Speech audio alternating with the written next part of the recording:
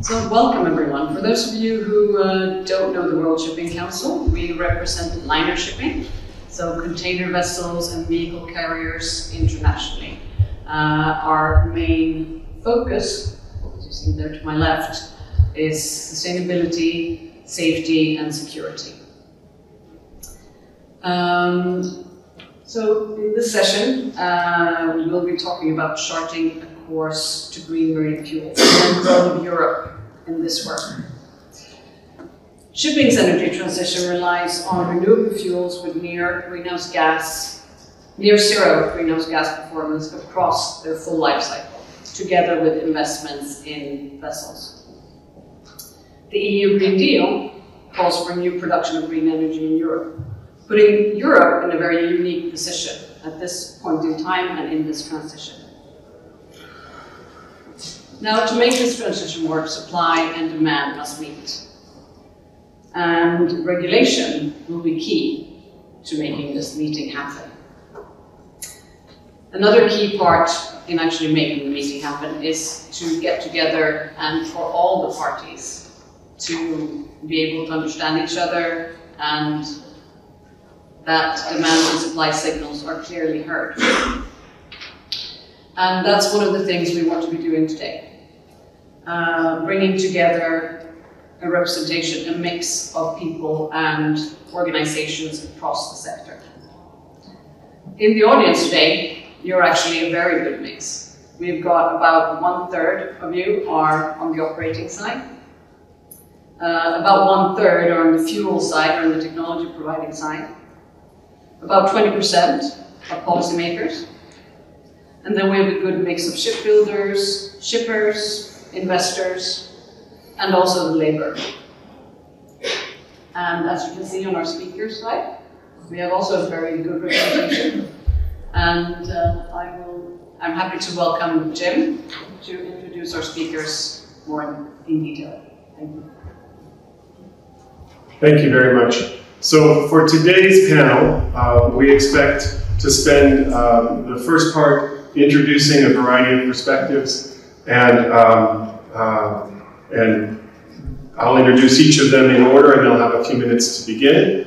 The second thing that we'll do is go through a set of questions related to how the combination of policy and action by the industry creates the confident demand signal necessary to ensure that production and supply come up to scale as soon as possible. And then we'll finish by talking a little bit about how the EU work that's going on will help lead us to meet ambitious global goals in the long-term measures that are set in London. And then we'll have some time for Q&A, depending on how the dialogue goes. I want to begin with, oops. Okay, they were there a second ago. No problem. I have some numbers that I was hoping, there we go. Do I have control of this, or do I need to ask you for it? Okay, very good. It's usually better if I have limited control and lots of curiosity. But if you look at the Alphaliner order book for container fleet, and you can look across the other fleets and you'll see to some degree a similar pattern over the last year and a half to 2 years. Currently, 51% of the liner fleet on order, of the TEU capacity of that liner fleet, is future capable, designed for renewable fuels with dual fuel vessels, and that's increased over the last 18 months dramatically. If we think of that in terms of the amount of fuel that those ships, all to be delivered by the end of 2027, amount of fuel that they will potentially be able to take up, it's about 15% of the container fleet fuel consumption annually that they would be capable of converting to renewable fuels, depending on supply. And if we think of that in a global fleet context, that by the end of 2027 means that we would have the potential to convert or begin converting about 3.2% of the global shipping's annual fuel use. If that fuel were to move to very near zero life cycle performance fuels, what would that mean in terms of GHGs that could potentially be reduced or converted into the transition that we're all committed to? It's going to be more than 200 million tons of GHGs per year. And now if I need your help, we can switch back to the other slides, but there we go, great. So this is what we're going to do today. Let me begin by introducing our panelists. I'm going to introduce them one by one, and I give them each a few minutes, 3 or 4 minutes, to help put an anchor into the dialogue from which we'll launch into a broader discussion. Let me begin with, let's see, I guess I'll do it in, you guys are sitting almost in order. That's great. So let me begin, I'm not going to use the order if that's all right. Let me begin with Matthias Ólafsson. Matthias Ólafsson is the Chief EU Representative for the Methanol Institute, which is a global trade organization. Prior to joining the Methanol Institute in 2020, he worked to expand markets and applications for increasing renewable e-methanol production. And the Methanol Institute promotes the emergence of methanol as one of the global marine fuels and for road transportation. And Matthias, the floor is yours. Great. Thank you very much, Jim. It's a pleasure to be here. Thank you. Yeah, so I think for my contribution in the event today, I think what I want to highlight is the fact that our industry in methanol has been fundamentally focused on chemicals for, well, about 100 years. So we're now transitioning very rapidly into a completely different value chain, which is maritime transport. And that perhaps is illustrated by the nature of the events that I've been doing for the past 2 or 3 years. I've been only focused on maritime, whereas before it was on formaldehyde and acetic acid. So here we are. And I think what we've done is that we've put through the very competent work of the European Commission and European policymakers. We've seen demand signals in the industry, and the sector has reacted. The sector has adapted its business models to deliver these volumes to maritime transport to a much greater extent than before. And how do we proceed from there? Now we have demand signals. How do we proceed from here? And my points were going to be, one, I think we need to make fuel production, sustainable fuel production and delivery easier. And secondly, I think we need to increase supply side support for the integration of these fuels. Perhaps also to safeguard the competitiveness of EU production of sustainable fuels or renewable fuels of non-biological origin and advanced biofuels. I'm not sure if everyone in the room is in the EU lingo, but here we are. And I think those two elements is something we should look at in the next 2 or 3 years collectively to support this development. I don't need to take more time, I think, too. Thank you, Matthias. Next, an introduction for Rasmus Philipsen. He's a Senior Advisor Europe for Maersk. And as many of you will know, last week the company welcomed the world's first methanol-enabled container ship. And while that ship is small, in the smaller end of our members' vessel sizes, its importance and impact transcends its physical dimensions. That vessel marks the beginning of Maersk's transformation and the industry's transformation, so that previously had really no green-fueled vessels ordered 3 years ago.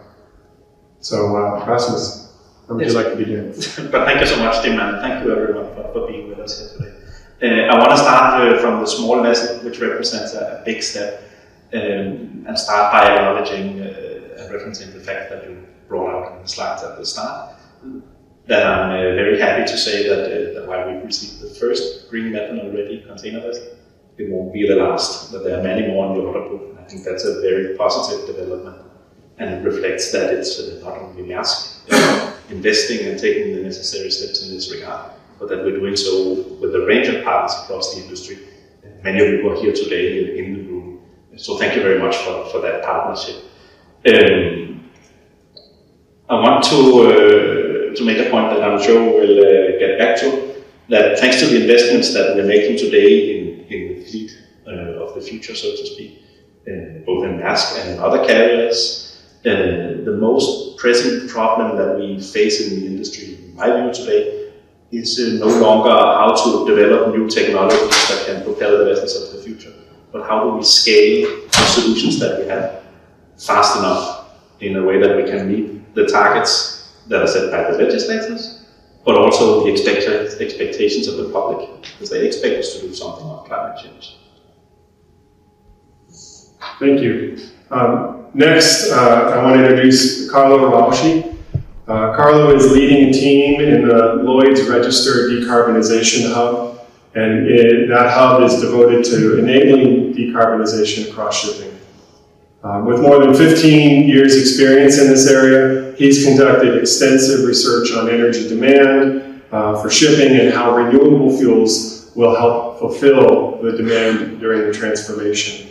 Now he's overseeing a green corridor cluster in Singapore, and he participates in the European Union's Renewable Low Carbon Fuel Alliance and other initiatives aimed at promoting and unlocking decarbonization throughout the supply chain. Carlo. Good morning, everyone, and thank you very much for being here. I think we are talking about demand signals here, and maybe in this context it might be good to take a step back and see where we started. If we look at 10 years ago or even 5 years ago, the discussion around decarbonization and alternative fuels there weren't so many signals, I would say. But now the landscape has completely changed. We have policy in place, we have fuel standards that are going to come, we have fuel EU maritime, the IMO revised strategy. So you can see that actually this is part of a trend. And what we can expect is that these trends will only increase over time. So these demanded signals will increase over time. When it comes to shipping demand, I think when we released a moment ago in a report, we were looking at what might be the demand of shipping. And what we found is that the potential demand of clean energy from shipping is actually considerable when compared to other sectors. And what this means, it means that the shipping industry has actually an opportunity to play a very important role in unlocking and developing the infrastructure needed for the supply. And on the other side, we have a supplier that really need to think about shipping as a key opportunity for their development and their business. But obviously, we know that the energy demand in shipping is mainly driven by policy. And I was mentioning before all the development that has been so far done in policy. And I would say that if you ask me, this policy are giving a very clear direction of where we need to go and what is the final goal. So the direction is that it's not anymore a question about if we love it or not. It's more about how we are going to decarbonize.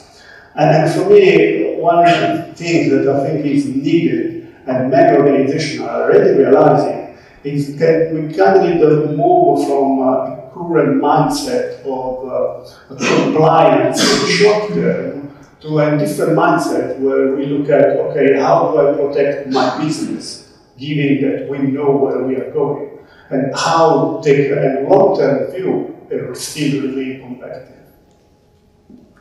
Thank you, Carlo. And now let me introduce Ricardo Batista. He's a policy officer working with the EU Commission with DG Move, the transport part of the Commission. And he's part of the team working on Fuel EU Maritime. In fact, if you've done any work over the last 3 years related to renewable fuels, he's been in the room, probably.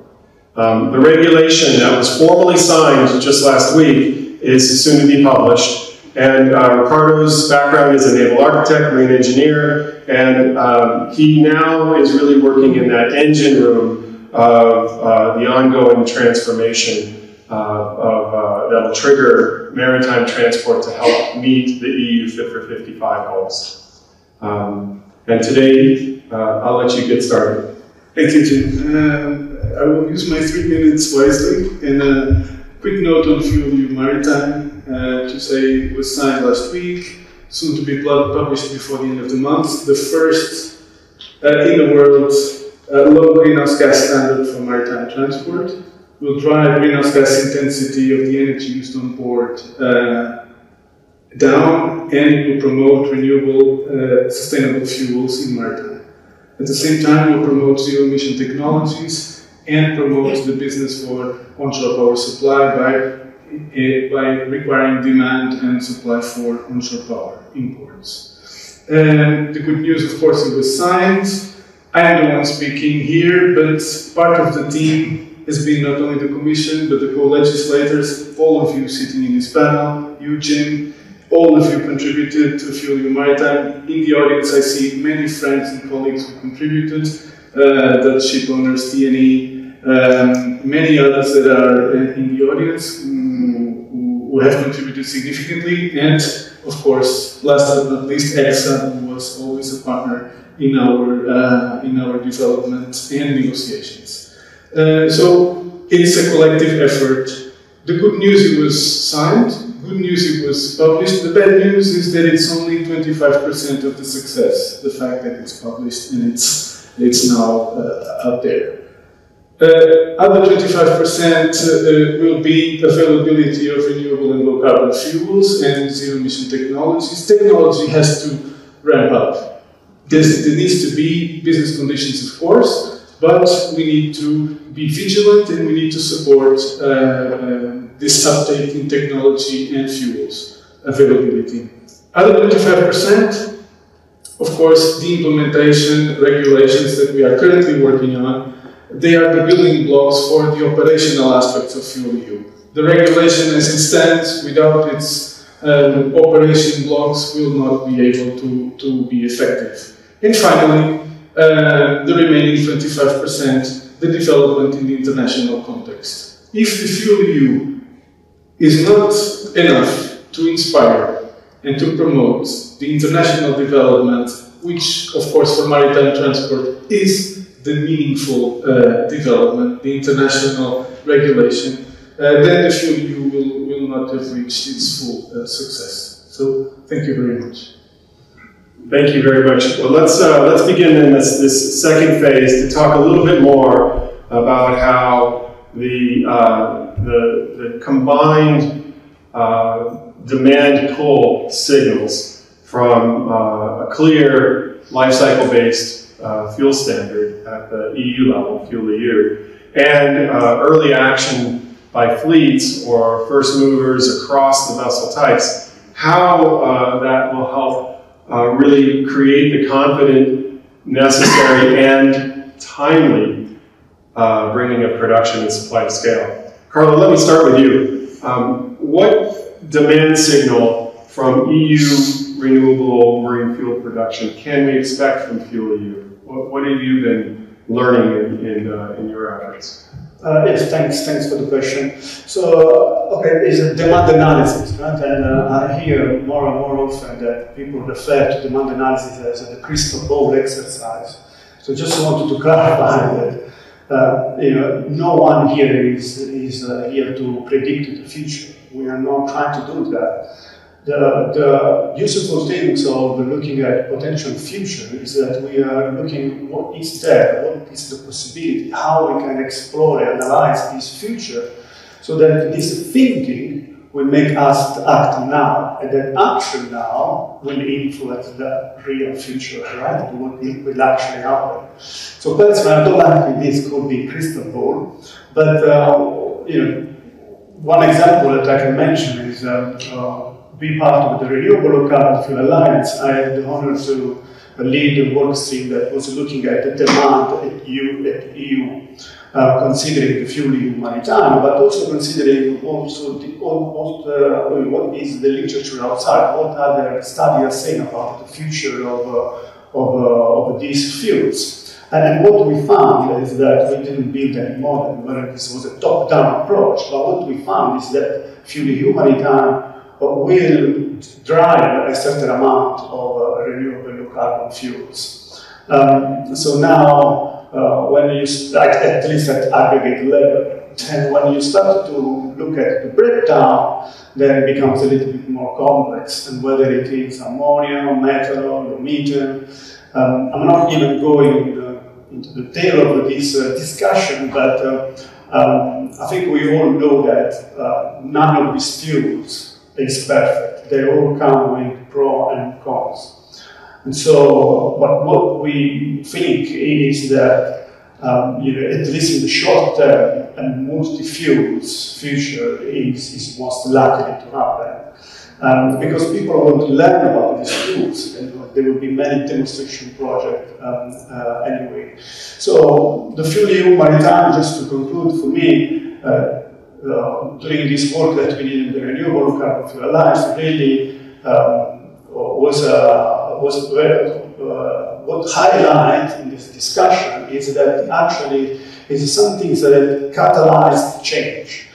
Now, there could be some discussion about what fuel are eligible or not, but again, going back to the point that I was making before, we know the direction, we know what is the final goal, so FuelEU Maritime should be taking this context of where is the final goal, what is the change that this type of regulation is catalyzing. Thank you, Ricardo. Carlos. Ricardo, I'm bridging too quickly. So when we think about this demand signal for well-to-weight fuels on a performance basis, can you help us link that success that Carlos describing to help, how does that link with the other elements of the Green Deal so that we really get accelerated development of the renewable fuels that we need, at least here in Europe?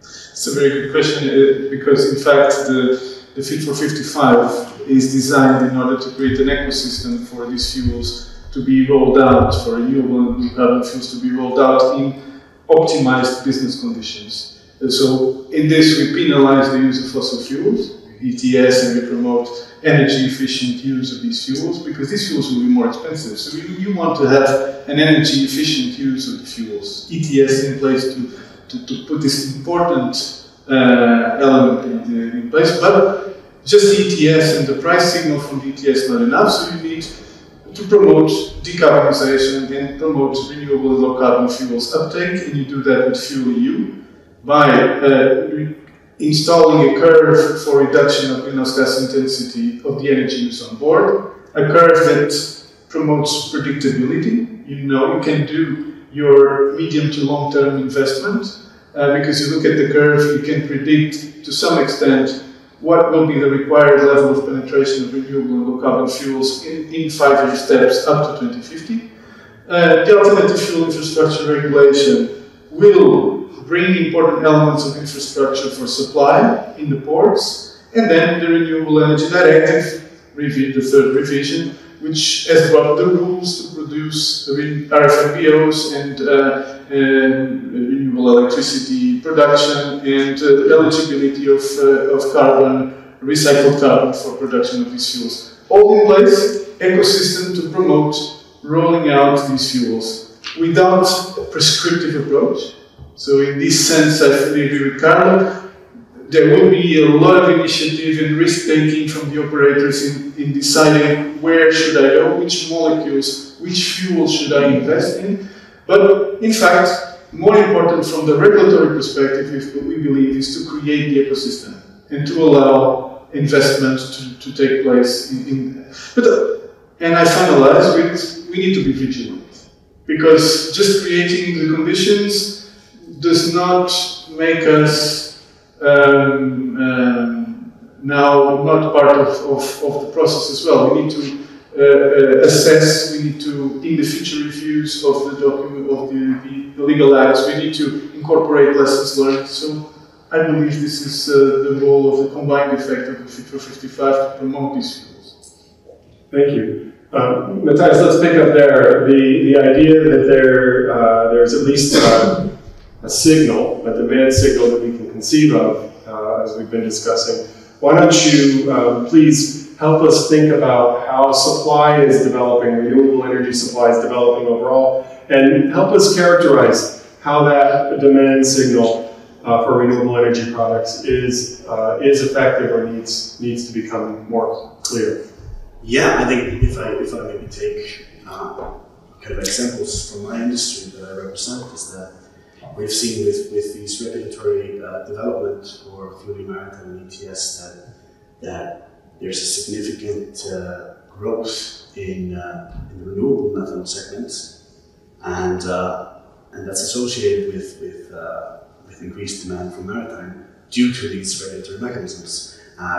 We've seen that right now there are 190 vessels with methanol-enabled propulsion in the order books, and that translates into a significant near-term demand in the segment. And at the same time, we've analyzed and looked into upcoming capacity in renewable methanol and seen that only in 2027 we're expecting about 8 million tons of renewable methanol to be delivered to market.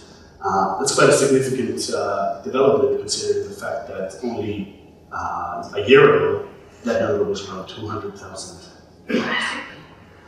Looking slightly forward, in 2030, Lloyd's Register has put forth an analysis estimating 1,200 vessels to be running on, to have methanol-enabled propulsion in 2030. And if we assume all of those vessels are actually going to run on the methanol, that translates into a demand of about 48 million tons of methanol. And our industry today produces about 100 million tons. So it's a significant undertaking in transforming the sector to really address this demand, and it stems from the regulatory development.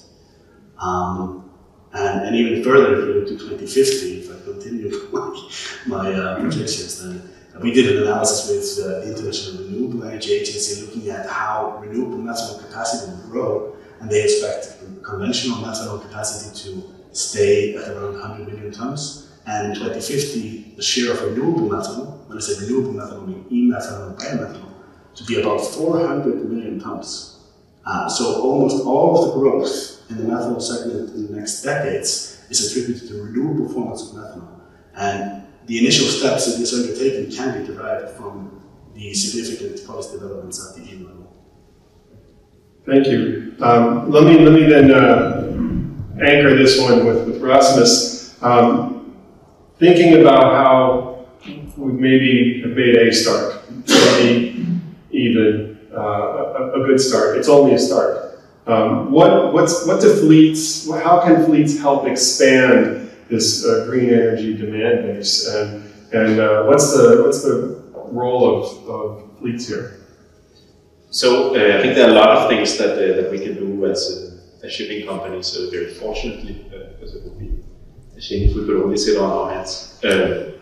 We can order new vessels that run on the green fuels. That sends a very clear signal to fuel producers that there will be demand. And I think FuelEU Maritime is a particularly important piece of legislation in that regard, because it makes it very clear to fuel producers that there will be a lot of demand for the fuels that they produce. And that there's no way we can run away from that fact, thankfully. So those are two things we can do. Then, of course, we've always been in an industry where fuel is something we buy as a commodity on sort of a day-to-day basis, if you will. And that might change. We're entering into off-take agreements with fuel producers to provide them with the certainty they need to get started on producing, and which also delivers us some certainty in the sense that we know that we will have fuel available.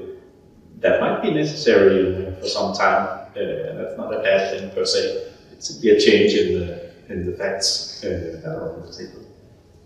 So those are important things to look at. And then, of course, when the regulation is designed in the right way, then we have an incentive to use even more of the green energy that we need for the green marine fuels. And that could be, for example, via this pooling mechanism, where you have state-of-the-art vessels coming out on the seas, using the green fuels and sending a signal to producers that there will be lots of demand for fuel. In Maersk alone, we expect that we will need 5 million tons of green fuels, whether those are ammonia or methanol or some other sort, by 2030. Yeah, I think what Rasmus has just mentioned on the offtake agreements is quite important. So we're moving from a different reality to a future where spot bunkering is no longer going to be the predominant way of finding fuel.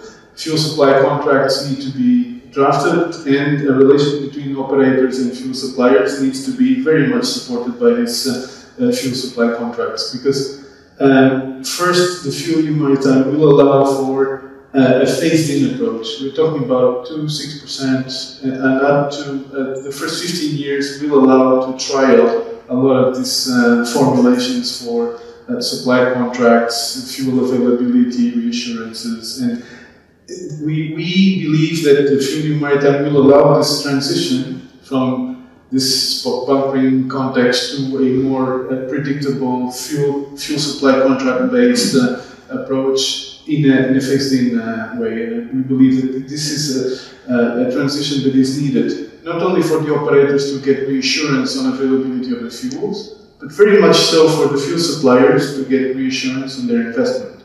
So we believe that, again, the regulations are only creating the framework, but we believe this type of approach is really what we would definitely see as the future. Other comments? Yeah, I just wanted to add a quick comment on this, because bringing the context of a first mover initiative, right? And the offtake agreement is very important for this type of initiative. Where we see that is also quite important is in this sort of first mover coalition is the public-private partnership. Sometimes offtake agreement between supply and demand obviously helps, as we were discussing. But if we find a coalition that especially represent the entire supply chain and as well as the public sector, we can even foster even more the unlocking of this investment. Other comments? So maybe what I'd like to do is to think just a little bit deeper, maybe a little bit more generically. One of the things we know is that if you're going to synthesize any of these RFNBOs or the qualifying advanced biofuels, if you're going to synthesize those, that can be done in sort of a producer context. But in order to have those be truly green, we need green energy from the start. And the transition of the member states to achieve their green energy goals, let me put it in the form of a question, is that something that can happen as quickly as we need it to, so that as the FuelEU performance requirements come online, we will have green energy that's 70%, 80% renewable in order to produce these RFNBOs that really on a life cycle basis meet the promise. So maybe I'll start with Matthias and see if Ricardo, but I don't know if everybody will have something to say, but the idea that we can't just look to just moving to the expensive synthesized fuels. They have to be green, which means green energy from the start. Any comments there? Well, I did not come to the panel equipped with analysis on renewable electricity integration across the member states, but I think I can add my perspective on what we can do, especially pertaining to integration of sustainable fuels. And right now, two relevant elements that are in the EU discourse would be a policy instrument like the Net Zero Industry Act, where currently there is no mention of sustainable fuels in the context of which investments in clean technologies should take place across the member states to facilitate the energy transition, so to speak. That's something we can do right now to support these objectives. Another thing is we have an initiative called the Hydrogen Bank, which is essentially a subsidy program for fuel production, hydrogen production, and also derivatives of hydrogen such as methanol. But the Commission only allocates 3 billion euros behind the mechanism, which may sound a lot, but it's actually very little. And in order to fully utilize these initiatives that have already been formalized at the EU level, we need to allocate further funding to supply side mechanisms associated with the integration of maritime transport fuels. Very good. Yeah, how do we see the perspective for growth of green energy? And let's focus then on renewable electricity production, if we may. Of course, we can't go the prescriptive way and say this amount of electricity, this amount of energy needs to be developed by this stage. But we can certainly see the very positive role in the Fit for 55 regulatory development to promote that uptake. Well, one can say that red rules for renewable electricity production are too strict, or the conditions for installation of new renewable electricity power installed really become a bit difficult, but it's part of the deal. If we want to become really green and sustainable, we can't just relocate the renewable electricity production from other sectors or put a pressure on price. So we see that by some market incentive indication that fuel you will bring the multiplier for use of RFNBOs in the first years, the possible sub-target for RFNBOs, which in a very successful discussion and debate we managed to introduce in a formulation that we believe is balanced, providing an important market signal, can be reviewed, can be assessed in the future, but we believe that the elements for indicating that the business conditions will be there are in the regulatory framework. We cannot do more. Maybe there is some support that can be given to first movers, maybe that there's some more that can be done, and we believe our dialogue hasn't finished. So we need to continue listening to the industry and see how we can best support the deployment of renewable electricity production. It is important to decouple, however, renewable electricity production from renewable fuel production. And we believe there is a possibility to, with this decoupling, to seek geographies for electricity production which may not be necessarily those where you produce the fuels, and creating links for green hydrogen transport and so on. But again, this is a bit more detailed, but we believe that there are options to support the uptake in the production. But I think when we look at renewable energy in general, and renewable electricity perhaps in particular, the facts are actually looking pretty optimistic in my view. It's a very cheap way of generating power when we build new installations or new power generation facilities. We need to do that to produce the fuels that we will need, those that will need green electricity, and they will need green electricity. And then of course there are issues, everyone can read that in the press around permitting, and can we build it fast enough? The Commission is looking at those and understand, and I think that's very positive. I'm sure many will agree. And I think fundamentally where Europe has an important role to play is when it comes to the off-take agreements. Of course, the electricity needs to be green, but what are the other requirements? And I think there Europe has a very important role to play in setting the standards for what's a green fuel and what isn't it. Because we need to know, you cannot make an off-take agreement for something you don't know what is. It goes without saying. And of course, that framework needs to be one that's used in Europe, naturally, but also needs to be one we can use outside the EU preferably. When we have a robust framework, then where we know with a high degree of certainty that the green fuel we pay for is green, of course, and that framework can be used outside the EU as well. And there we still have some work to do, I think. And there the EU has an important role in doing things that the IMO cannot do. Just good news to Rasmus is the green fuel is a red certified fuel. And red certified fuel will be all in Europe or internationally.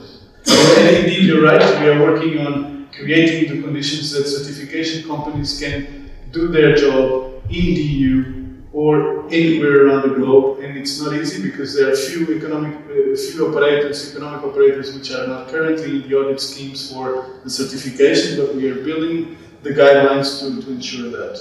But you're absolutely right. We need to, green fuel in Europe needs to be green fuel elsewhere as well around the world.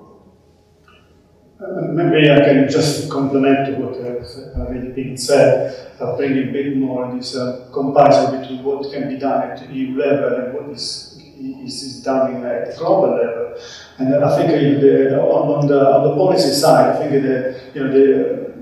hopefully there will be some sort of alignment, right? And At IMO, there are the global fuel standards that are being developed, and I do think that that could actually create the right drive for having actually the demand for these green fuels. On the supply side, I would say, whatever fuel we choose, it's very clear that we need a scaled infrastructure of the supply. And Europe is always a big center of the demand. So now how the global supply of these clean fuels will evolve, it might be a little bit different from what we are used to now. There will be, maybe it's not that we have a fuel production hub serving many demand centers, but we may have many production hubs serving many demand centers. What this means is that perhaps in Europe there is an opportunity to foster a little more the local production. Obviously, this comes with other factor that plays. Obviously, there is the competitiveness of these fuels, if they can be produced in a cheaper way elsewhere, and also the demand from this fuel from other sectors as well. So which brings a bit of these things like the shipping industry will not be the only buyer of one fuel, but will be one buyer of many fuels. So there could be competition or synergy, collaboration with other sectors. And to me, at least in the short period, especially in Europe, there is more opportunity to create synergy and perhaps aggregate demand with other sectors, so that at the stage we have a bigger chance to unlock the investments in the supply side. And let me just add that the regulations don't define for sure the rate of renewable energy in the regulations we've been talking about in those 5 or so Green Deal ones. But the national energy climate plans are periodic reports by member states that declare their progress and their ambition of where and how fast they can get to a green power grid, green electricity. And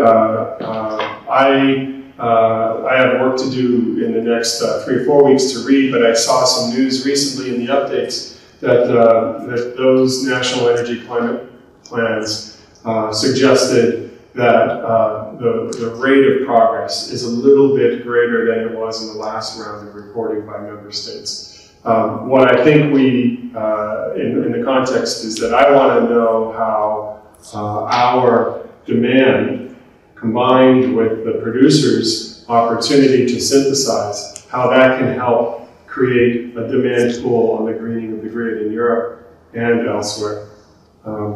I think we've covered the questions that I had enough, that we have about 15 minutes. Is there anything else you would like to say before we see what questions come up from the audience? Anything went unsaid? Okay. We have, I think, a couple of microphones around, and the only thing that I will try to do is to make sure that you're heard so that I don't have to repeat your question, and that you please identify yourself very briefly. And then the last thing is that I promised these guys I'd be a tough moderator, so if you begin to become another panelist, I'm going to cut you off and ask you to just get to a question. Mark, why don't you begin? Up here. Okay, thank you very much, Jeremy. Thank you, Mark Watts, advisor to CLNG. Thank you to the panel for a very inspiring and informative discussion. But my question actually is to Jim also, if you want to put it to the panel. I think the most insightful statistic was actually the one you put up, that 51% of the fleet are ready to decarbonise, and we should all applaud the 51%. My concern is actually turning it the other way around, if I may to you and the panel. 49%. Almost the majority of the fleet investing in new vessels for the long-term future are not ready to decarbonise, be it methanol, LNG, or whatever. What is the single bit of advice you want to give ship investors, owners, and operators to convince them to start investing 100% in renewable vessels? So what I'd like to do is to first amplify Mark's question, because it's even more dramatic than that statistic, and then to turn the actual question to the panel.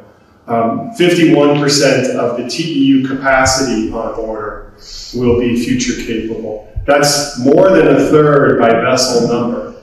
And it's about 15% of the sector's fuel consumption. So your question it relates to a question I heard 2 months ago was, great progress, but why do you sound satisfied? Nobody in this room is satisfied with the progress we've made. Everybody in this room would suggest that with whatever good start we might have had or do have, we need to keep going, we need to finish, and until we're at 95%, we shouldn't be satisfied. But the point of your question was how do we get to where it isn't just a good start, right? Yeah, what is the message to ship investors and owners? Because I mean, a lot of them are still skeptical, they're not committed, they're waiting. So what can we do to strengthen that demand pull among fleets? Should I start? Somebody should start. I would like to de-dramatize a bit. So, and why? I think the question is really good. But if we look to the specificities and the nature of maritime transport, of course, we have ships sailing with a variety of number of years of operation, older ships, younger ships, and we believe that decarbonization investment in new technologies and use of new fuels may be rather easier to design for new builds and ships which are operating for a less number of years, ships that have more flexibility to retrofit or to install new systems, but also ships that can pay back on investment. So there's a number of ships operating where you will be, unfortunately or fortunately, because the regulation will allow for it, to use flexibility measures, meaning to use pooling, to use options which do not immediately go through specific technical decarbonization of the ship, but it will go through application of flexibility measures, which the regulation will allow to. And you need to give this flexibility to operators. This is one point. The other point, I believe, is to understand that whereas the numbers may give us a perspective on investment, this is very important, but we need to see that from 2025, FuelEU enters into force, 2024 ETS, and the perspective will not be quite on initiative, it will be on compliance. So you need to comply. So in that sense, I believe the message is embedded in the regulations, and it's embedded in the framework that is also developing at international level. Is that the investment, Maersk, other operators, actually, World Shipping Council associates and the companies that compose World Shipping Council have a number of fantastic examples on initiative. And I believe that will give you competitive advantage, because when we come to compliance and deeper decarbonization in 10, 15 years, then you will have competitive advantage. And I believe, and this is my note of Mark to try to de-dramatize a bit, that I think that we have the message to the remaining percentage already embedded in the regulatory framework. Thanks. But thank you for the de-dramatization. I'll try to re-dramatize. Of course, you can wait, you can sit and wait, but I think it will be very, very expensive to wait, also in the near future. Of course, there's FuelEU Maritime, there's ETS, there's a IMO fuel standard coming as well, and some sort of other measures from IMO. We'll see what those mean more specifically. All these things added up together, in my view, means that if you're buying something today that has a lifespan of 25-ish years, it might be very expensive during the last, let's say, 10 years. Is that a good investment? That's a decision for others to make. But I will ask that question, and I think it's a question that many people are looking to have a very good answer to before they make a decision. Okay, I see a question over on the wall this side, and then one in the back. So I'll take those two that I can see, and then we'll see where we are with time.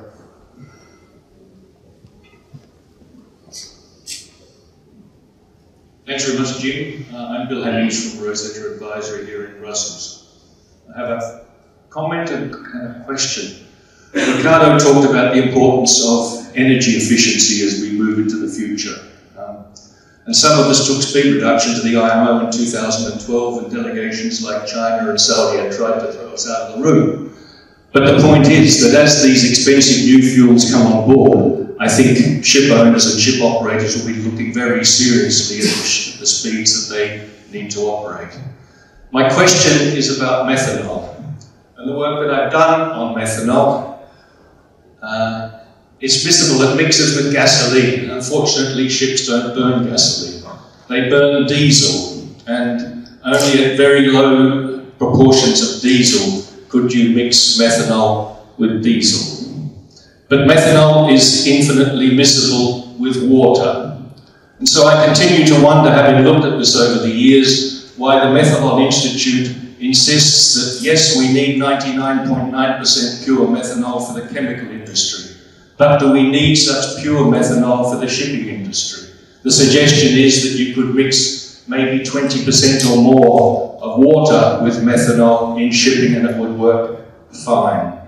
And so my question is, what is the Methanol Institute's response to that? Because I've not ever seen them write something about it. More particularly then, Maersk, are you looking at that possibility? And separately to that question, are you looking at blending grey and green methanol? Thank you, Bill.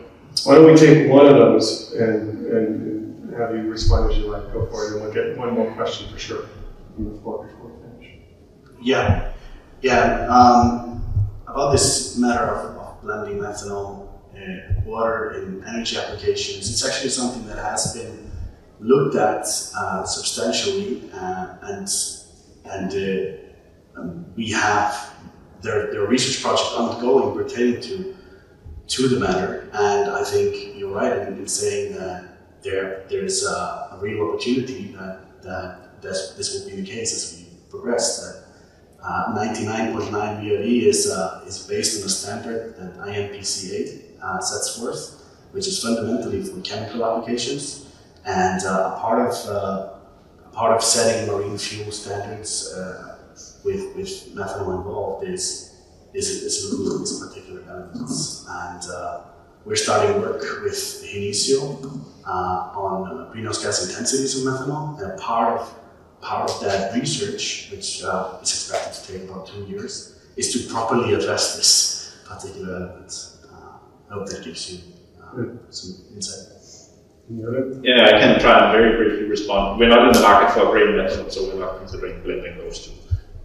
When it comes to whether we could blend with water or other things to improve the energy efficiency of the fuels used on board, then of course, because the price of the new fuels is much higher than the fuels that we've used in the past, the fossil fuels, then of course energy efficiency becomes even more important.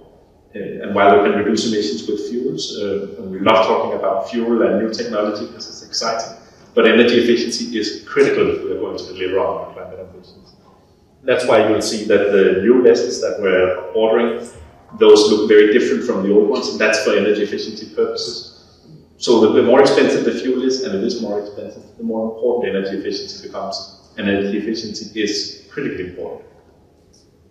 Okay, so let me just say in transition, we're going to take one more question. I see 4 minutes on the clock, and I see lunch on my watch. I'm going to go with this one. Let's take this last question, and then we'll wrap up.